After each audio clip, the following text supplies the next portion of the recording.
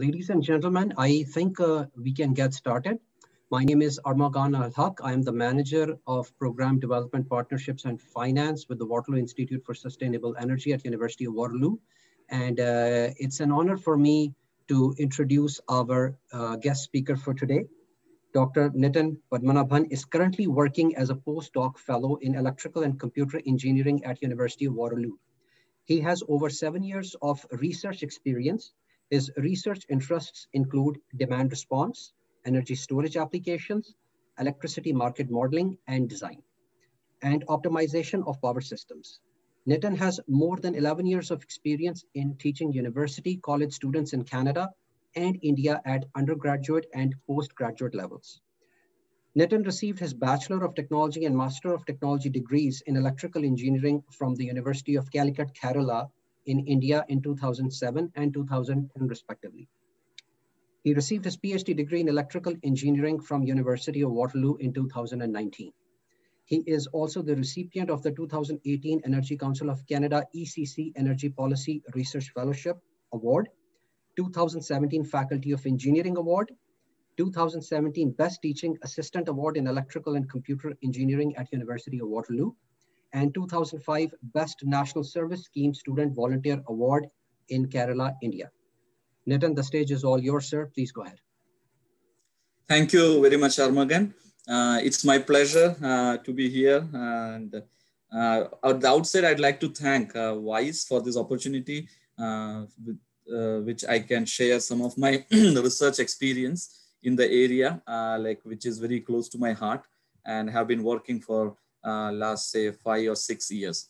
So today, I'll be briefly giving you an overview of battery energy storage system participation in wholesale electricity markets. I'll be touching upon the opportunities, challenges, and practices.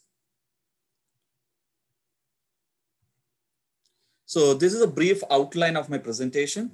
I'll start with presenting some facts and figures, which represent the growth trends for energy storage systems specifically, and also for battery energy storage systems. Then I'll discuss some of the opportunities which this resource has while offering its services in markets of power system.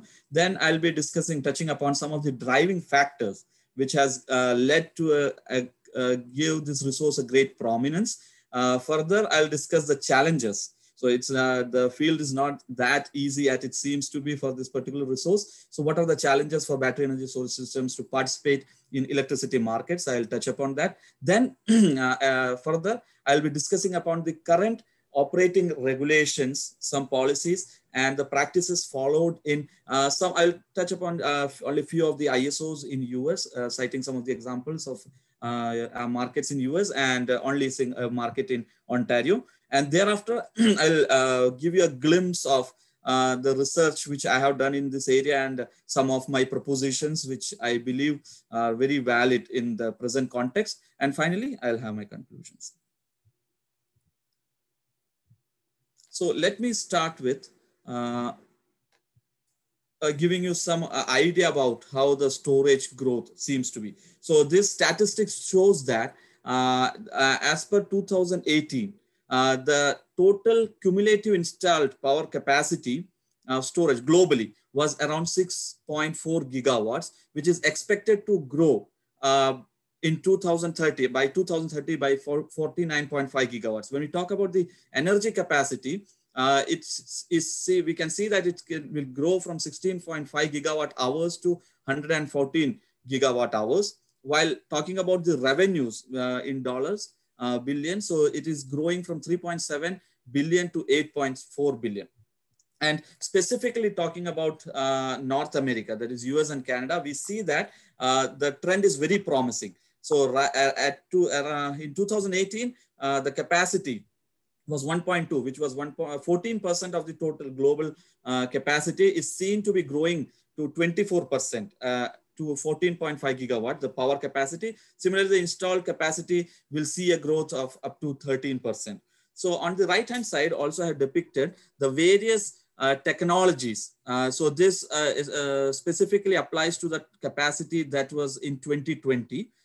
So we can see that among the various technologies. So a point to note here, I have excluded the pumped hydro storage, which accounts for the majority when we talk about storage, though it is accounted in, but I have excluded that. So by 2020, the total installed capacity was around the world was about 159 gigawatt, of which 96% comes from pump storage. So if we set aside that capacity, though the remaining 4%, it comes from these technologies. And if we look further, what we see is the majority comes from molten salt storage, which is accounts for about 33%, which is what we call as thermal energy storage. And but when we look into the battery storage system, that is also very, very significant. So among them, the lithium-ion battery is stands apart, so which is about 25% of the total capacity globally. Now, when we look into understanding the figures from country-wise perspective, what we see, the maximum installed capacity is in US, then followed by Spain and Germany. So we understand that there's huge scope or growth for the energy storage system in general, and specifically for battery energy storage system. So, and also now the figures which I'm presenting here, they apply to US and Canada. So it was noted that by the end of 2018, about the total installed storage capacity in US was 869 megawatt. Now, specifically, I'm talking about the battery energy storage system, because what I feel, it is one of the most significantly adopted technologies because of the many benefit it offers. And also, so this talking about storage, so it's 869 megawatt of power capacity and about 1236 megawatt of energy capacity of the grid scale battery energy storage system when became operational in US. Among this, the installed capacity, about 90% comes from battery energy storage system. And that too, the technology which is specifically used is lithium-ion batteries because of the advantages which it has. Another point we noted is 73% of the large battery storage system capacity. Among it, about 70% energy capacity is installed in states which are actually under the jurisdictions operated by the various system operators. Most of the storage or battery energy storage system at this point of time, it provides frequency regulation service in US. When we talk about Canada, specifically Ontario, we understand there is about 105 megawatt installed capacity, of which 95 megawatt is through batteries. Compared to US, it's we can say it's less, but what we see is the kind of policies and reforms that is coming to the Ontario market. The growth, I'm very sure, is very, very promising.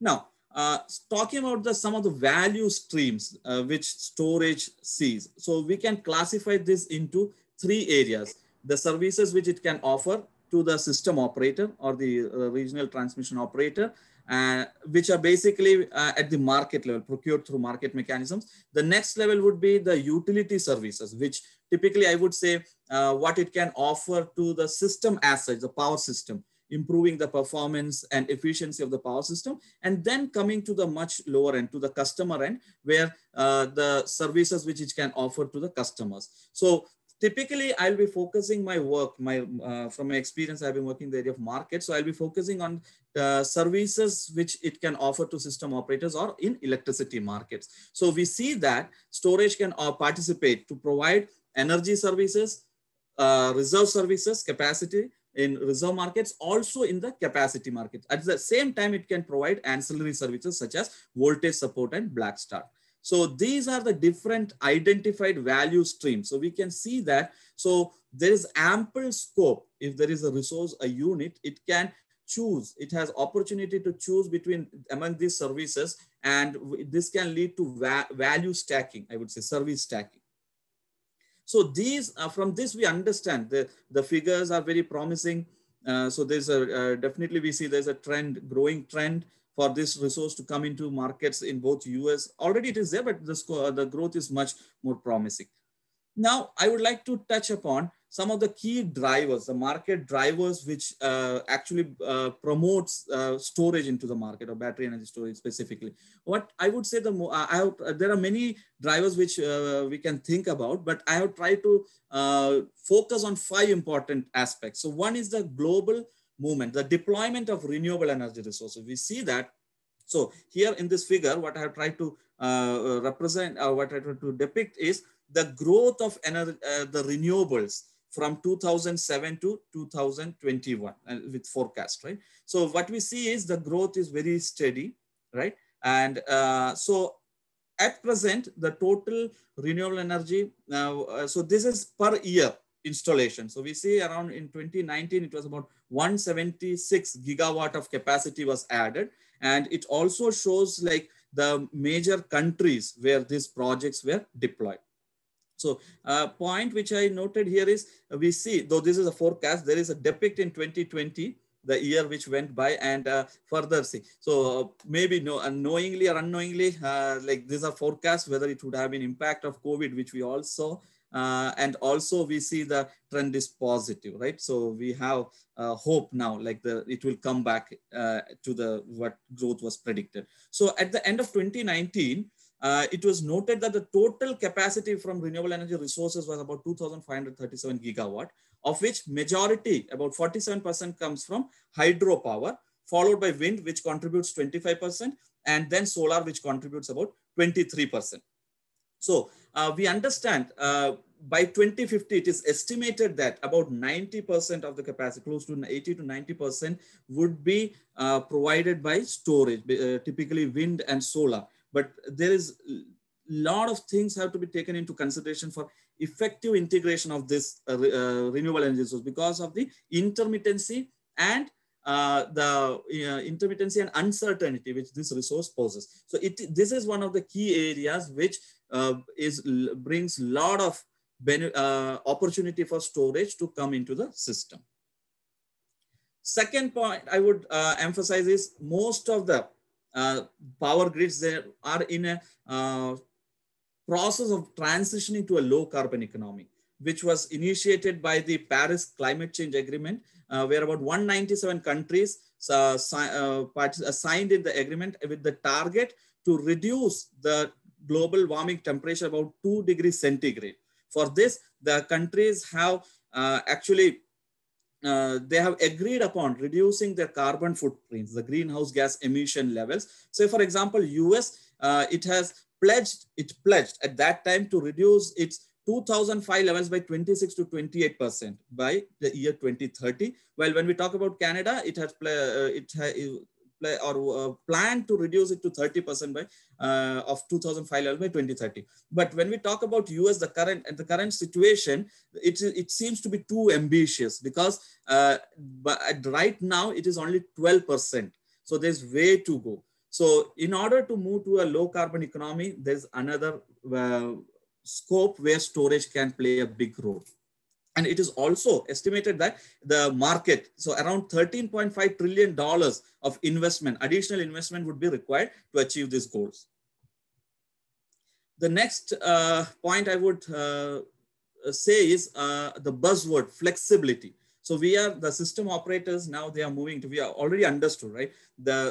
So we cannot stop from the kind of deployment of energy storage, the renewables which we are going to see. And we also have to be very cautious about when this resource, renewable energy sources, they come into the market. So this actually demands for flexibility options for the system operator. And this is where the storage can chip in, a battery storage. So I just through pictorial representation. So maybe right now, a little bit during this decade, what we see when we talk about flexibility, so typically it comes from, mainly you see, it will be coming from the supply or the generation resources, right? But moving for, and other participants or resources like grid and demand, it didn't have much say, maybe say a few years ago. But moving ahead, what we see is when we talk about flexibility, a major role is going to be played by two resources. What I would say is storage and the distributed energy resources. So see, so this we can see, these are two resources which will provide a great amount of flexibility to the system operator. So this flexibility can come from demand, through demand response. Generation resources, fast-acting generation resources can provide flexibility. Also, this can be achieved at the distribution level through distributed energy resources. So when we talk about flexibility, especially about energy storage, the key characteristics which characterize flexibility is basically its fast response time, which means it can switch on and off instantaneously. It's ramping capability. It can ramp at very high rate. And then another important feature is the storage can act both as generator and load. So these features make it a important contributor of flexibility service into the market. So this is another important driving force for bringing more storage into markets and the system. Next, I would say a key factor is the cost and performance improvement. So over the years, we have seen that specifically I have given you an example of lithium ion batteries cost. So we see that from 2010 to 2017, the cost has considerably reduced. I would say around close to 80%, which is very, very significant. And also compared to other technologies, battery energy storage system, and specifically lithium ion technology is now pretty much matured. So that gives confidence to bring in this easily into the markets and the system. And then I would say another important factor is what we look into the grid modernization. Everyone is talking the smart grids, like that has been there for, I would say, last 25 years or so, but specifically emphasizing on affordable electricity. That is one area. So the aging infrastructure in many of the developing countries, it needs to be modernized and it has to be expanded so that it would be able to serve rapidly the growing population. At the same time, to bring power to estimated a large chunk is still they are deprived of electricity at this point of time. So the system operators and the policy makers are working towards it. So about 30% of the global population doesn't have a affordable access to electricity at this point of time. So according to the United Nations initiative, it is estimated that around $45 billion investment is going to happen by the year 2030, which will help to provide, I would say, affordable electricity to many of the people who are deprived. And this is another area where storage can play a very important role. So these are some of the, I see these are some of the major market driving forces which actually advocate for bringing more storage into the system and into the electricity markets. Now, as I said, we understand there is an ample scope, opportunity, everything, trend show, all these things. But is the path easy? Can this resource easily be integrated? I doubt about it because there are some key challenges which still has to be addressed. So some of the challenges which I have highlighted here, I try to classify. I see it in terms of there are two kinds of what we see. One is there is an important need for policy and regulatory interventions. So say, for example, I would say 2 years back, storage could, we had a situation where storage couldn't participate in electricity markets at par with other traditional resources like generators and loads. At that time, specifically example of US. So their FERC, the Federal Energy Regulatory Commission, it brought an order, FERC order, I'll be discussing about in detail in one of my future slides. So that intervention actually paved way for storage to enter into electricity market. So we need more solid this kind of regulations and policies to be framed. Another thing I would say, still there is a notion that though I cited the prices are going down, but still there is a notion that the overall project cost is still very high, right? But when we talk about technology or resource like storage, more than cost minimization or optimal, looking into more optimal cost, we should also take into account the kind of services it provides. So for that, there needs to be incentive or motivation for owners to invest more into this. So that is one key area, still, I would say, an important challenge. There needs to be appropriate incentives. So for example, taking the case of Ontario also, I understand, though there has been a very strong initiative to bring in storage, but still the IESO is working on what kind of incentives can be provided. Right now, mostly it is through contractual mechanism. But how can this be improved? How can this be made more efficient? So this is one key challenge. Then I would say there are flaws in the market design. So with this FERC order coming in, the markets, they were mandated to allow storage to participate in the market. But the design, it was, I would say outdated. It was not that easy to directly allow this resource to participate. So there the question comes, what would be the changes that should be made to incorporate this so that changes be made so that the storage can be easily incorporated to the existing market model. So there we need to look into storage has what makes it different from traditional generation, I would say, is the storage is an energy limited resource. So that's why it is very, very important to capture or understand the physical and operational characteristics of this resource. And that needs to be taken into account whenever we consider its participation in market and the system. So I would say that another important challenge is to appropriately account for or capture the physical and operational characteristics of this resource because of the kind of operational it has. It's the charging, discharging, etc., which impacts significantly its life. And also, as I cited, it's a limited energy resource as compared to generators. For generators, if you have fuel available, you can operate your generator as long as you want, but that is not the case with a battery energy storage system. Another thing is, okay, so we start with this, then how, if they're even allowed to, how would be their bidding mechanism? So would it be very traditional kind of price quantity pairs, or would they bid in a different kind of arrangement where it will actually take into account, as I said the previously, is physical and operational characteristics. That is, say for example, what from my experience I would say is, again, since this is an energy limited resource, so should we look into, should storage bid in terms of its capacity rather than, so these kind of things still have to be sorted out. Next is very, very important thing. So the next hurdle is the state of charge management. Again, coming back to the same point, storage is a limited energy resource. So there are various ways in which the system operators manage. So typically talking about it like self management of state of charge. Should it be managed by the unit itself?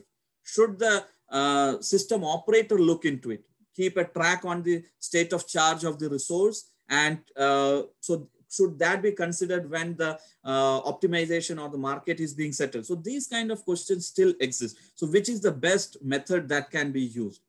Then coming to what is the problem, I would say, is aggregation. So we understand there is a lot of developments happening at the grid scale storage, but at the same time, we have storage at the distribution level, or DERs, right? So for them to participate in wholesale electricity market, there needs to be a mechanism where they can come under the umbrella of aggregators. So what would be the rules, or what should be the policies that should be considered for the aggregators to come into the market? This is another important challenge. So these are the challenges I see in spite of the opportunities and positive it has, still these important challenges have to be tackled such that the storage can be, or battery energy storage can be effectively integrated into the electricity markets.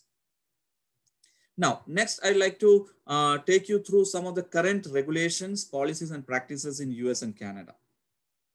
So the electricity market in US and Canada, so they typically are, so the two countries, in US, there are 7 markets that operate. So among these 7 markets, 6 markets, they operate under jurisdiction of the Federal Energy Regulatory Commission, the FERC, and one is a standalone entity which operates in the state of Texas, which is the ERCOT, the Electricity Reliability Council of Texas. So these are the 7 market operators, or the independent system operators in US. When we talk about Canada, there are 2 system operators, which is the Independent Electricity System Operator of Ontario, that IESO, and the Alberta Electricity System Operator, AESO. So these are the 7 plus 2, 9 ISOs or RTOs operating in North America. Now, I talked about an important hurdle which has to be overcome is policy intervention, right? So here I would like to touch upon 2 key policies or regulatory measures. I would say they were, I'll call them landmark orders, which actually helped storage to come and enter into the electricity market. So one was what came in 2011, the FERC Order 755, which actually provides more incentive for fast response resources. So this specifically looks into what we call as a performance-based regulation. This specifically applies to performance-based regulation markets. So in performance-based regulation, while considering pricing, there are 2 important aspects to be considered. So how is the speed of response of the resource which is providing this regulation service, and how accurately it follows? So for providing regulation service, actually the system operator sends a signal, the AGC signal. So, and the providers, the regulation providers have to follow this signal. So how accurately that signal is followed. So these two things have to be captured. Now, participant in performance regulation market, it actually receives two-part payments. So one is a payment, what is called the regulation capacity payment, and the second one is a performance payment. So regulation capacity payment is something like, as a storage, if I commit myself, I'll provide, say, 0.5 megawatt of capacity.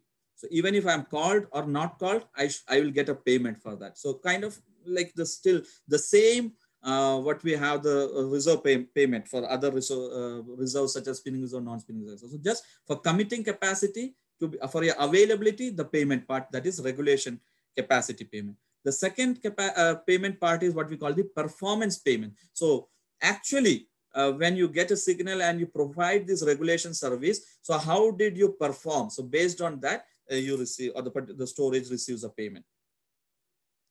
So this is just a depiction of the regulation capacity and regulation mileage. So here I have shown two resources, resource A and resource B. So basically, so they are, so what we see is the resource A is a fast acting resource, right? So from even zero, we can consider that, we can say, let's say this is a battery energy storage. So right at instant of time, it can provide this particular capacity. And the other one is a kind of a traditional generator. So the regulation capacity is basically the reserved capacity of the unit to provide regulation power during a specified period of time. And the regulation mileage is its movement. How did it move? So here it moved from 0 to 10 megawatt. So basically that is its regulation mileage. So here it moved from 0 to 6 megawatt, right? So that is the mileage, or the movements that have to be continuously captured. Now talking about the next important order, I would say is the FERC order 841, which came to effect in February 2018 in US jurisdiction, or also the markets under FERC. So ERCOT doesn't come under that purview. So what does this FERC order say? So the summary is basically it gives a standard definition for electric energy storage resources. Secondly, it establishes a participation model for the storage sources to provide whatever services they are capable of. So there should be no discrimination. The FERC order says there should be no discrimination for a storage to participate in market to provide energy, ancillary services such as reserves or capacity at par with other resources. And it should ensure that the storage, if dispatched and cleared, should be so ensure ESS dispatched, and they can set the market prices. So it should be ensured. And then it accounts for the physical and operational characteristics of the energy storage system. And then it established a minimum capacity. So the minimum capacity, it should not exceed 100 kilowatt. Earlier, it used to be in range of megawatt, 1 megawatt, 5 megawatt. So that was brought down with this FERC order coming in. And then the sale and purchase of energy should be done at the using LMP. So in US market, the locational marginal prices. So if storage participates, it will receive LMP, or it will pay charge it by paying LMP. And then also it talks about the state of charge management. So how should be emphasis given to state of charge management? Should it be done by the storage owner? Should the system operator have a say in that? So those kind of things. So this is in general the summary what the FERC order 841 touches upon. So next, I would like to give an idea of like how the present situation or status of storage is. So I'll be talking about 3 markets in US and then 2 markets or 1 market in Canada. So in PJM, so PJM was one of the leading or one of the first markets to bring in a lot of storage installed capacity, specifically battery energy storage system. So at this point of time, there is about 300 megawatt and or 176 megawatt hour capacity of storage under operation in PJM market. So which mainly comes from 90% of it comes from the battery storage and energy storage system. So right now they participate only to provide regulation service, but with the implementation of FERC order 841, storage would soon. So the market design is done and it's operational, and they will soon start participating by submitting bids and offers for other energy, specifically energy service in the market. And then the PGM market, so the well-established market where storage participates is the regulation market. So there also, there are two, which earlier I was talking about the signal which the resource which is providing regulation receives, what we call it as the AGC signal. So there are two kinds of signals in PGM, what we call the Reg A and Reg D signal.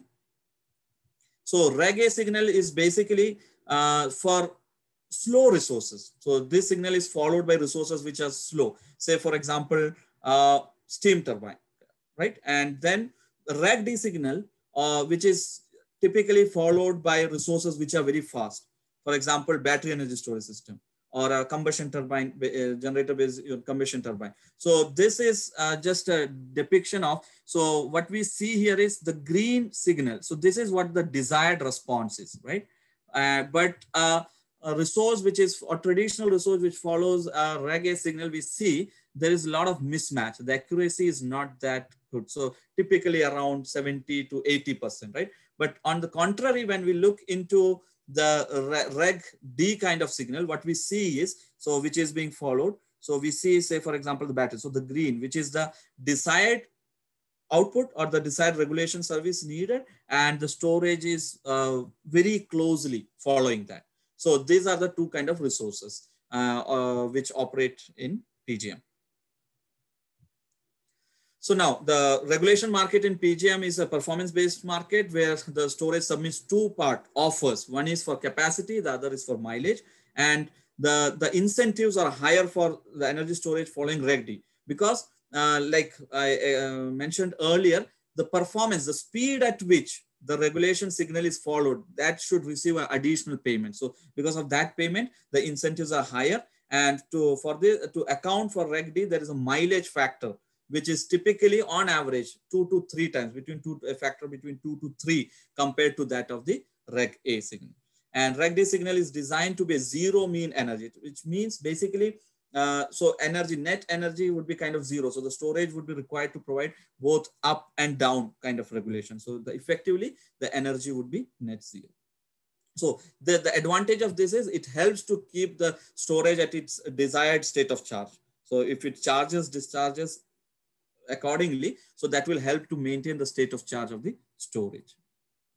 Talking about the CAISO market, California ISO, the installed capacity is about 180 megawatt and power capacity and energy capacity is 503 mil. So interesting point to note here is, if we go back, what we see, so the PGM market, the power, so PGM is focusing more on power rating, I would say, megawatt capacity, while the CAISO market, it is more relying on the energy capacity. So this is a point which I noted, like, so a market. So it depends on what kind of service do you want from the storage. So that is what basically decide.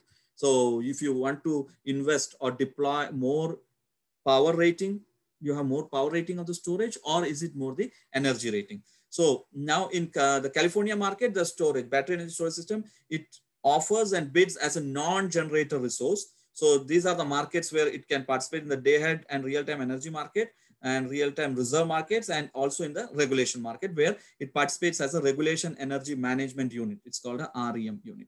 So the minimum capacity, so there is 0.5 megawatt for 1 hour ahead market and 0.5 megawatt for 30 minutes market. So this would change. This capacity would change with the order 841 because it has to be maintained minimum at 100 megawatt.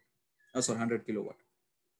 So now, this specifically, California ISO designed this regulation energy management system for energy limited resources such as storage. So what it does is the difference. So the traditional non-REM resources, they are supposed to provide continuously 60 minutes of energy. They need to commit. But on the contrary, the REM resources such as battery storage, it is required to commit only for 15 minutes. So this is just an example. So a traditional resource for providing regulation, it would be asked to provide for its commitment should be for a complete 1 hour. On the contrary, for the storage, it would be for 15-minute duration. And also the REM resource can submit preferred SOC level. So basically at close to what level they would like to operate. and REM units. So the disadvantage is these units can participate only in regulation market. They don't provide energy service. It's quite obvious, right? 15-minute window. Now coming into the New York ISO, so the installed capacity of battery is 20 megawatt, 40 megawatt, but there's huge policy reforms happening in New York jurisdiction where they want to bring in more and more storage. So the estimate is to bring in about 2.5 to 3 gigawatt hour of storage capacity by the year 2030. So a lot of incentives and support, financial support is being considered or under process, under discussion. So there in New York also the storage technologies like flywheel and batteries there. So right now storage predominantly participates in the regulation market, but however the New York ISO was one of the first ISOs to implement or come up with a design for the to incorporate the FERC order 841. So storage will, I believe they have started bidding in the energy market too. And then there are two levels of monitoring. So in New York ISO, what they call the New York ISO monitored energy level, where the state of charge would be monitored by the New York ISO, and the lower and higher rating of state of charge is mentioned. And so within, so this goes into the auction model. So continuously the system operator ensures that the storage is within its operating level, the maximum upper limit and the lower limit of state of charge. And also there is option for the self-monitored energy level, where the system operator is not bothered about the state of charge level of the unit. It has to be maintained by the owner or the operator of that unit. So both options are available in New York. New York market proposes to include these parameters, bidding parameters when the storage submit is bid: the upper lower storage limit, maximum minimum load, the maximum minimum withdrawing time limit, withdrawing response rate, round trip efficiency, state of charge, and initial state of charge, etc. So now coming into the market we have in our province, Ontario, which is operated by the or administered by the IESO, the Independent Electricity System Operator. So Ontario has, as a part of, even before the market renewal program was initiated, Ontario wanted to bring in or capture the advantage of storage. So with that, actually the Ontario Long-Term Energy Plan in 2013, it proposed initiatives to make best use of the value of energy storage in Ontario. And this was done in phases. So there were two phases. So procuring initially, it was decided to procure 50 megawatt of different type of storage. And then a smart grid fund was created to support various storage projects to make best use of their capabilities in the distribution system level, and also to look into the studies where the benefits of storage can be in the best possible way understood. So this was under the Ontario Long-Term Energy Plan. And a recent initiative which Ontario has, IESO has taken, is to set up a energy storage advisory group, which looks into or is working on how to the design mechanism, the rules, etc., with which the storage can be incorporated into the Ontario market. So at this point of time, there is about 105 megawatt of storage capacity procured or at least contracted in Ontario, and for of which, so this was done in two stages. So phase 1 and phase 2. And they participate mainly at this point of time to provide regulation service in Ontario. And among this, so the various resources which provide, so there are about 8 battery units in phase 1. There were about 8 battery units which provide close to 25 megawatt capacity. There were flywheels, hydrogen gas storage, and also in 2007 about 55 megawatt of additional storage through 2 battery projects was added. And then also there were, so the main aim of phase 1 was basically to provide regulation, reactive support, and voltage control services. On the other hand, also it was considered to provide capacity to the grid. So there were this further 8 battery storage projects and 1 case project, I believe close to 2 megawatt here near Godrej is operating. So as of now, so in Ontario, it is mainly through contractual arrangement. So the IESO gets into contract with the storage owner to provide. So when called for, the storage has to provide the service. But ideally, so what IESO at this time is envisioning is to move into a scenario where storage can participate at like other resources in the market, like in US, basically. So till this point, so what I try to touch upon is to show like what are the important driving factors for storage. Then at the same time, identify the challenges for storage to participate in the market. And then what is the current situation, like how situation in the markets in US. So in the next section, I'd like to briefly touch upon some of my research, like what I have done in this area. So how storage can participate, the models which are proposed for specifically battery and storage systems to participate in electricity markets. So as I said, the motivation for this work comes from the FERC Order 841, which mandated the system operators to allow storage to participate in market by submitting bids and offers, which actually capture their physical and operational characteristics, right? So, when I was thinking about it, so the thing is, when a generator participates in a market, right? So typically it knows its short-term operational cost, which comes from its fuel cost.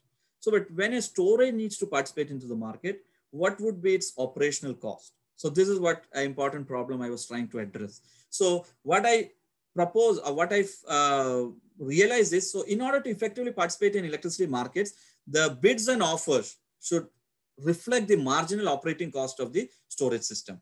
And then I propose this operational cost of a storage, short-term operational cost of a storage could comprise of 3 components. What is the degradation cost, which is based on its depth of discharge and discharge rate, the flexibility cost, and the spinning reserve cost. So I'll touch upon, because of limited time, I'll touch upon only on the first cost component. So the battery storage degradation cost function. So this was one of my key contributions. So the battery degradation mechanism, literature, from literature, it is understood that the battery degradation mechanism has the most significant impact on operational cost of a battery storage system. Now, on what factors it depends on? It depends on factors such as depth of discharge, how deep the battery discharges, the discharge rate. I would say, to understand simply, how fast you discharge from 0.8 or 80% SOC to 40% SOC. So the depth is 40. And so in what time? Is it in 5 minutes, 15 minutes, 1 hour? So that is another important. So that is captured through discharge rate. And then the state of charge, the ambient temperature, etc. So to keep my modeling simple, I made some assumptions and I neglected the impact of ambient temperature, etc. And state of charge was considered as a constraint in the model. So what I focused on is 2 important factors, that is the depth of discharge, how deep the battery is discharging, and how fast it is discharging. So here the characteristic shows, so the impact on the number of cycles that a battery storage unit would be able to give if it operates at a particular discharge rate. Depth of discharge. If it depletes from 100 to 0 continuously, so this very less number of cycles it would be able to provide. But on the other hand, looking into how it impacts the life cycle, considering the discharge rate. So discharge rate is maybe for our audience who have directly not from this background. So discharge rate is basically, we call a discharge rate of 1. So if a battery storage unit is fully charged, fully 100%, and it discharges completely 100 to 0 in 1 hour, then we say that it has a discharge rate of 1C or 1C rate. If it discharges 100 to 0 within 30 minutes, so we say it has a discharge rate of 2C. And on the contrary, if discharges 100 to 0 in 2 hours, so we say it's a discharge rate of 0.5. So this, from tests, it was known like how it affects the life cycle. So what I did in my work was to capture or bring in these 2 phenomena together and relate it to the cost. So this shows the degradation cost of a battery storage system based on depth of discharge and discharge rate. Now, what I would like to highlight is the state of charge is the important state variable of a storage system. So I propose that the depth of discharge rate, it should be modeled in terms of the state of charge. So what we see here is the degradation cost, which actually brings together the impact phenomena of depth of discharge and discharge. Now we can see that this is a non-linear equation, right? So the kind of models we have, the market auction models we have, they typically have their linear models, right? So the next challenge was to linearize this equation. So that is what I did in the second part of my research. So linearizing this. So basically what I did was I differentiated, so separated them based on the discharge rates. So I understood how would the life cycle be impacted at discharge. Also, see here it's considering the depth of discharge. So we have two things. So one, the depth of discharge, the variation of life cycle, the number of cycles with depth of discharge, and for different discharge rate scenarios or conditions. And then I came up with a data set. So basically what we see here is, I would say, three variables. So one is, so to capture depth of discharge, we need state of charge at instant k minus 1. And to capture discharge rate, again, discharge rate can be represented.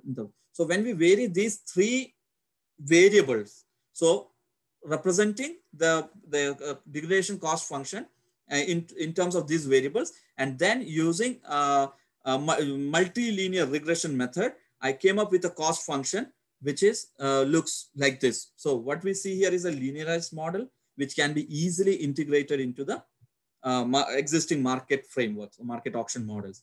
So some of you might think like this also is a non-linear equation, how it can be done, right? So what I would like to say here is the impact of discharge rate. It is to be noted that actually in a day ahead kind of operation, even if it's a day ahead operation, the battery would operate in a range between 0.1 to 1. So in that discharge range, what we see, its operation is very linear. And even if we consider like the real-time operation, it would operate somewhere between close as high as 3 to 5 C rate, right? So still this holds good. The linearization does not affect the accuracy much. So this is the degradation cost of a battery, a linearized degradation cost. So where A, B, C, D are actually the coefficients which I propose this can be the bidding parameters. So the storage owner can submit this as parameters into the market, like generator does. ABC, the cost coefficient of its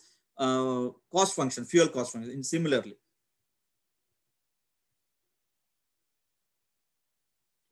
So this was my first contribution to come up with a cost function model for a storage system. So this is from the perspective of a storage owner. So if I'm a storage owner, what I would like to know is what would be the kind of operational cost I would incur. So on what aspect it depends on? It depends on the physical phenomena. So I captured that. So it gives the opportunity to the storage owner to understand its operational cost. At the same time, the advantage for the system operator is there's now a mechanism where this can be used as bids to participate in the market. Now, next is to integrate this into the market model. So this is a summary of the market model which I developed, mathematical model. So the objective function is to maximize social welfare. So this is a model for storage system to participate in day ahead market. Okay. So there are the traditional participants such as generators, loads, and then storage comes in. Or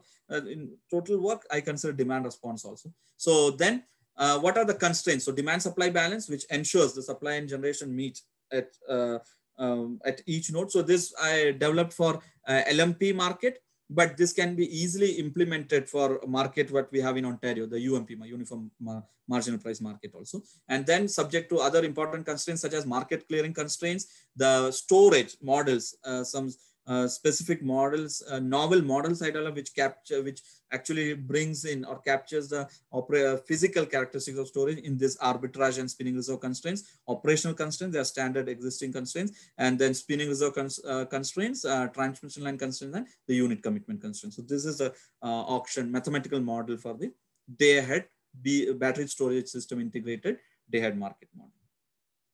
Now, to give you some brief results, so I tested my proposition or my proposed model on IEEE RTS 24 bus system. And so this shows the dispatch of the storage units. So I consider about 10 units participating at different locations. So what we see here is basically it tries to make best use of the energy arbitrage. So charging during the off-peak hours.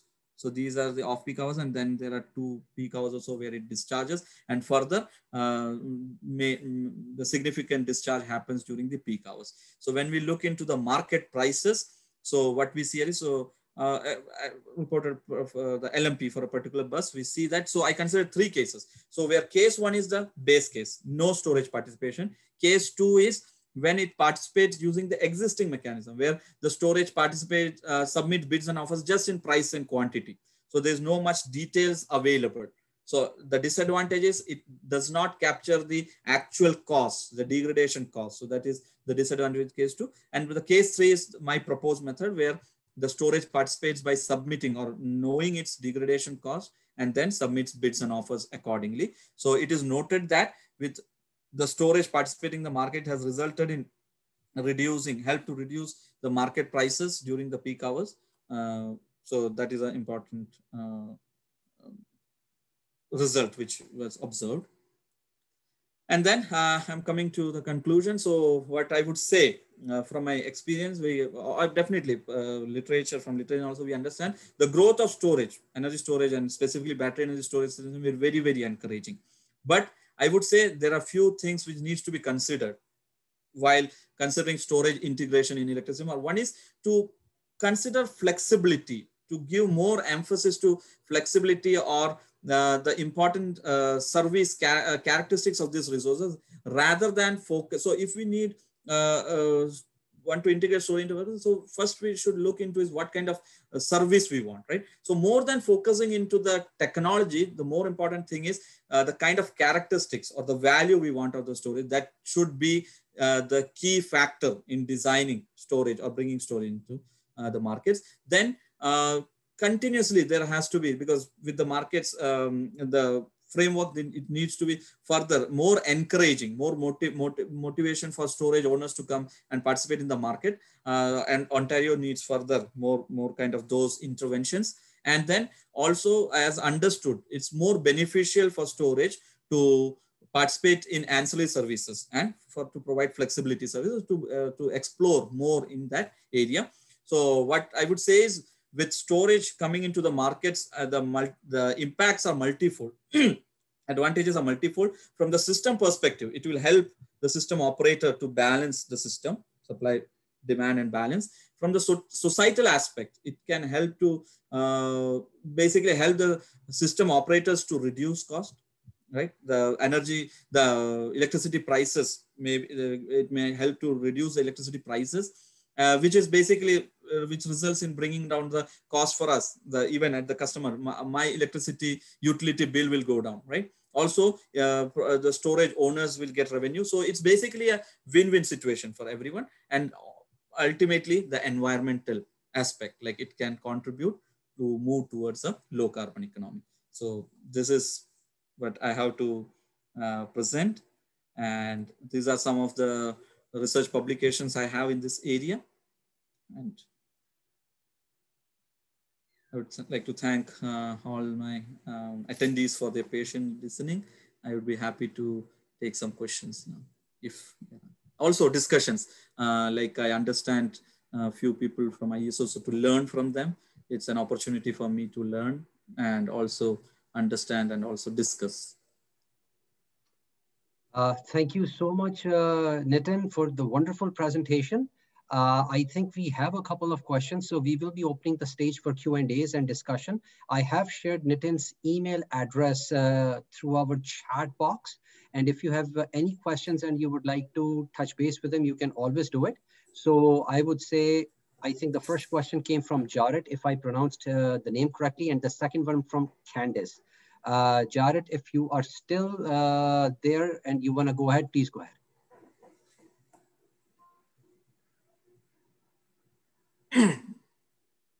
So I see the question. So do you have a sense of small scale portable electricity storage and or microgrids? For example, portable electricity is a company in Vancouver to 5, 20, 50 kilowatt storage on wheels, which can be combined with mobile solar 10-minute setup. Sold to military, off-grid aid, events, film utility. I'm an investor and also own a decentralized solar utility in Ontario that is getting increased net meter off-grid behind the meter customers.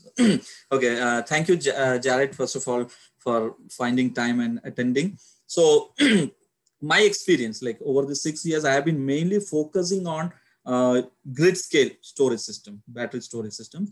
But though I don't have any hands-on experience but what during this period of time, what I understood, like specifically we look into the case of US, right?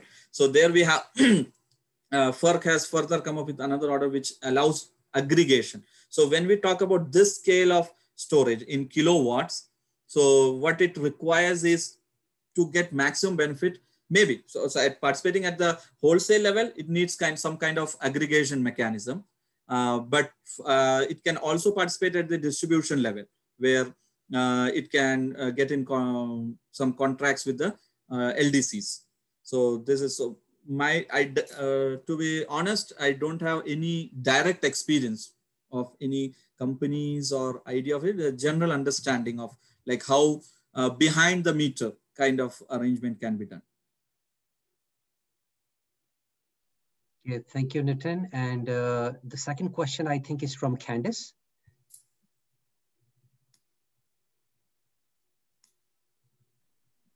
Oh, Jared also had a comment, I guess. I'm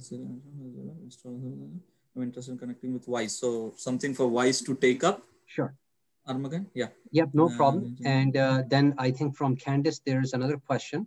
Does the degradation cost function apply to both the charge and discharge of the battery? How did you construct the battery energy storage system arbitrage constraint? Is this based on a minimum price spread requirement? Okay. Conrad, thank you, Conrad, again for attending. So I would be happy to discuss this in maybe offline or something. So the question, thank you for your comment on the presentation too. So regarding degradation cost function, so the assumption is basically when we consider battery operation, right? So charging, discharging is a complete one operation. It is considered as one operation. So we need not account for degradation in both separately. So that is one assumption what I have made in my modeling. So I have considered that degradation only in discharging phenomenon. So that is for the first part of the question. For second part of the question, how did you construct the BSS arbitrage constraint? Is this based on minimum price spread requirement? So arbitrage constraint, basically, the most important thing is to ensure that the state of charge, as I said, the state of charge of the battery is, so one thing is the standard operational constraint, which makes sure like it is within its upper and lower SOC level. The second thing is I have used some bidding parameters, which actually takes into account the state of charge of the battery. So what I have proposed is the storage can participate to provide multiple services. It can participate to provide energy service and spinning reserve service both, right? So how would it partition, basically, how much of its capacity would it set aside for energy provision and how much would be for spinning reserve provision? So that has been through some parameters have done that.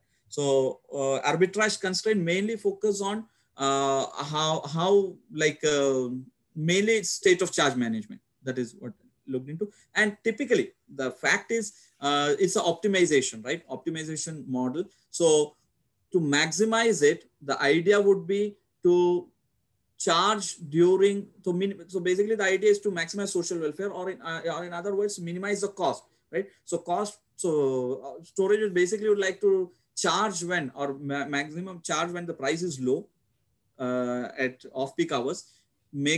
So the assumption in my case, in my models, I consider like they start at a particular state of charge, right? So maybe and they maintain it at the end of the day same. So from there they charge, keep ready, and they start discharging when it's maximum profitable for the system and for them too. I think can you hear me, by the way? I'm not sure if I'm actually able to be heard here. Conrad? Oh yeah, you can hear me. Excellent. Yeah. Sorry, I was hoping I wasn't just talking into the void. Yeah, great presentation, and thanks for. I definitely have a ton of questions that would probably bore lots of people on this, like very detailed questions. So perhaps we should chat offline. But definitely. I've definitely done a lot of thinking about this. This is very interesting because we see. I've been doing some work trying to figure out the value of storage in terms of its marginal cost, and I was relating it to kind of a quote fuel cost based on when it's being charged up. And this is sort of like a variable operations and maintenance kind of adder, adding this cost degradation function, which I think makes a lot of sense. But then when I'm talking about an arbitrage constraint, I thought you meant you had like, I guess it sounds like you've sectioned off portions of your battery storage to provide different services. I think that's what you mean. Okay, I think I see what you're doing. Just in terms of like, revenue seeking, there's obviously a certain minimum spread between what it's charging at and what it's discharging at for it to be able to make any revenue, right? So there's of course, there's those sorts of constraints, and those are the ones which are more interesting because sometimes it makes sense to charge when it's $100 if the next day is going to be $500, even though maybe the average is 20 over the month or something. You get these weird issues where you're charging at times where it seems like it's still high, but you still get revenue. So trying to come up with like the marginal cost of a storage is something that I've been trying to tackle for a while, and it's definitely not simple. So no, here what I would say is, so what I have done is I have captured the cost. I know my cost, right? But participating into market, the bids being submitted hourly, right? So I know I am also monitoring how the historical prices are. So that is why I said I have parameters where I decide how much to offer. Okay. So if I see the price are the basic understand, typically it's gonna be more during the peak hours, right? For discharging, it's more suitable, most likely. Sure. But at that time also, I can, as a storage owner, I can decide like how much I can offer, what portion of my capacity I would offer for during that time. So the bids and offers, do they still have? I guess what I'm trying to say, does it boil it down to something which is totally related exclusively to costs of that system, or is it an expectation of prices in the future that still comes into your bids and offer strategy?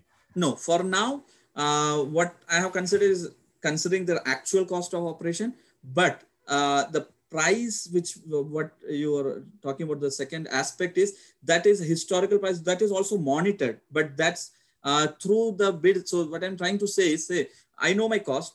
So to understand in simple way, price quantity pair, right? So how much would I like, what would be more beneficial, at what time I need to offer and how much I would need to offer. So that aspect comes from the idea of historical prices. Yeah, okay. Yeah, definitely. Yeah.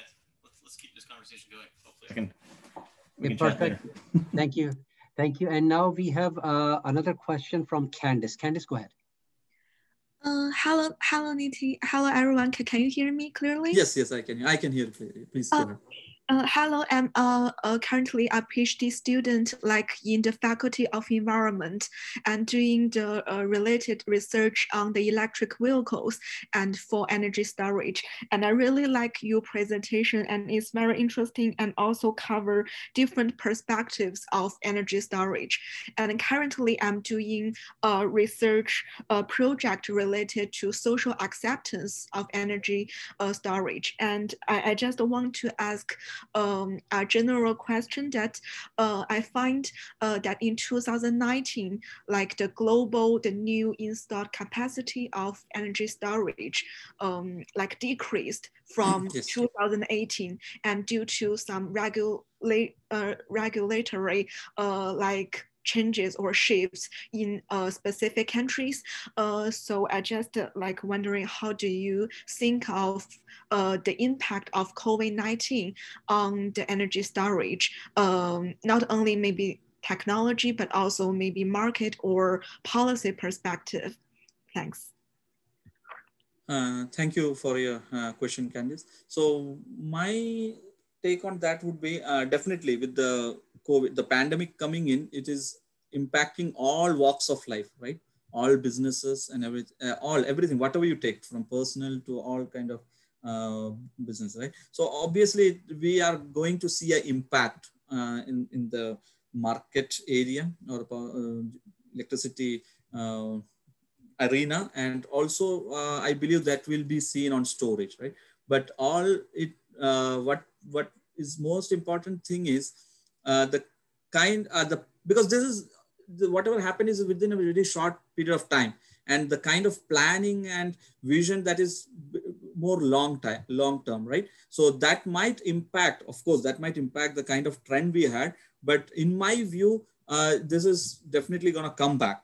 So like we saw the forecast also, right? So there was a dip, but definitely it's going to come back.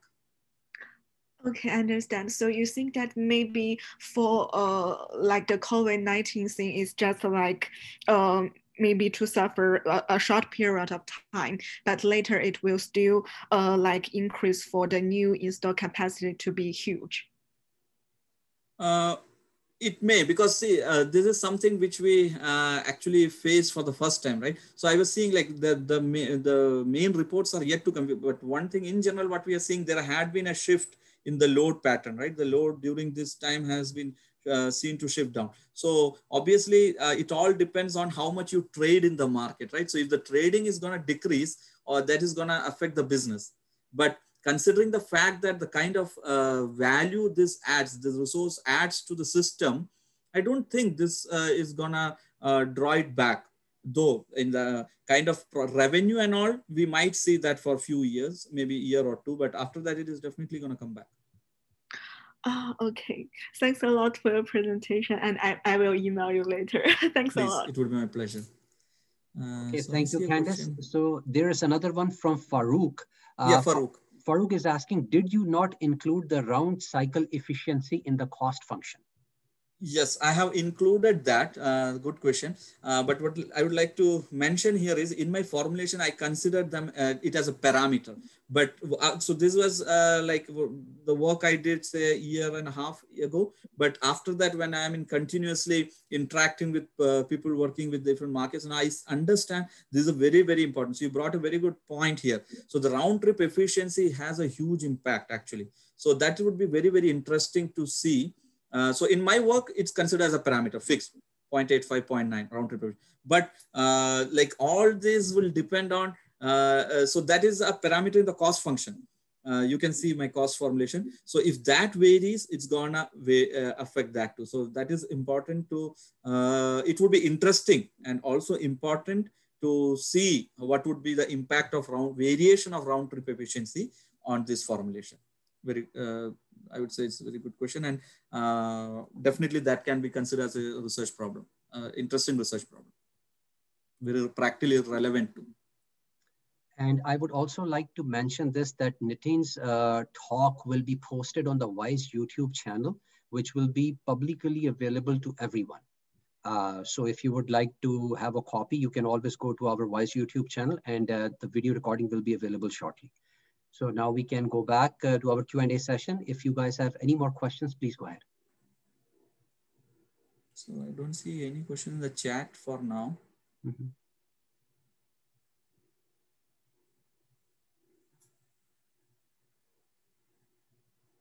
I guess no more questions.